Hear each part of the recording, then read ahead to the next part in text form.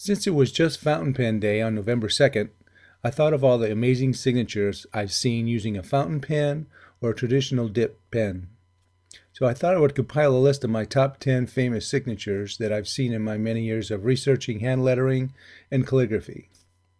There are many good ones out there, and it was hard to break it down to just 10, but I've collected some great ones. So here's the list. Starting at number 10 is one of the greatest English playwrights and poets, William Shakespeare. His signature is very unique, with interesting flourishes. It also looks like he used 3 different types of lettering styles in his signature. The W looks like an informal script, the ILLM looks like a formal upright script, and Shakespeare looks like Arabic flat pen calligraphy. A unique and memorable signature. At number 9 is the daughter of Henry VIII and was the iconic Queen of England and Ireland in the late 1500s. None other than Queen Elizabeth I. Her signature was quite ornate. She added flourishes on the E, Z, B, and R. And by the way, the R stands for Regina, which is Latin for Queen. I'm sure she felt like she had to make her signature very memorable.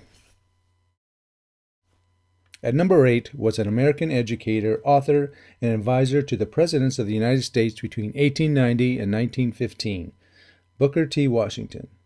He was also one of the founders of the National Negro Business League. His signature is a nice, casual, and extended style that has long connectors. I love his connector from the lowercase r to the cap T initial, and his SH ligature. At number 7 is the prominent and eccentric Spanish surrealist artist Salvador Dali. His signature was done a number of ways, but I like this version the best. I like the unconventional and playful approach to his signature. The addition of the ink splatter adds a bold, distinctive mark to his signature and relates back to the style of his art.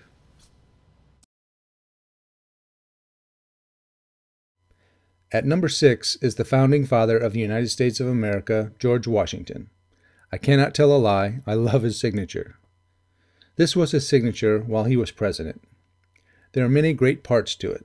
The way he creates an icon ligature with the G and W, his interesting crossbar on the T, and the unique descender on the lowercase g.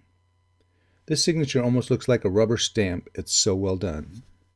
At number 5 was a leading author, printer, politician, postmaster, scientist, inventor, humorist, statesman, and diplomat, Benjamin Franklin. He was also the creator of Poor Richard's Almanac, which he authored under the pseudonym Richard Saunders. That's where many of his famous sayings were published, like early to bed, early to rise, makes a man healthy, wealthy, and wise.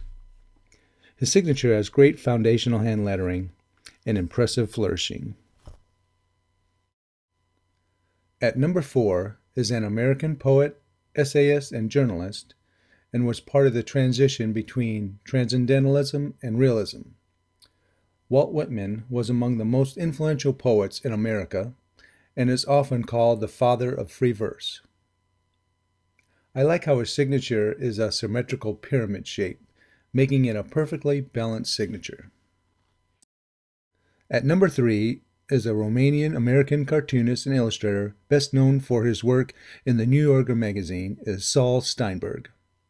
He described himself as a writer who draws. His unique and playful approach to his work made him a very memorable and loved artist. I love his style and his self-portrait character he adds to his signatures. At number 2 is an American merchant, statesman, and prominent patriot of the American Revolution. John Hancock was President of Congress when the Declaration of Independence was adopted and signed.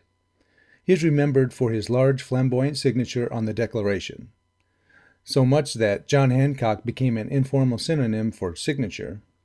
It's like saying, I need your John Hancock on this document. His signature was very well crafted, and I especially like the additional weight on the cap J, H, and the K swash. And at number 1 is the creator of Mickey Mouse and a pioneer of the American animation industry. Walt Disney was born in Chicago and became a commercial artist and cartoonist in Kansas City. He later moved to California in the early 1920s and set up the Disney Empire.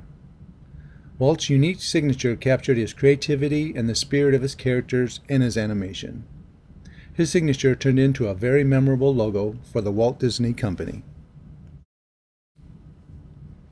Well, that's the list. Hope you like it. If you did, please hit the like button. I'll continue to be on the lookout for new and past unique signatures. Thanks for watching.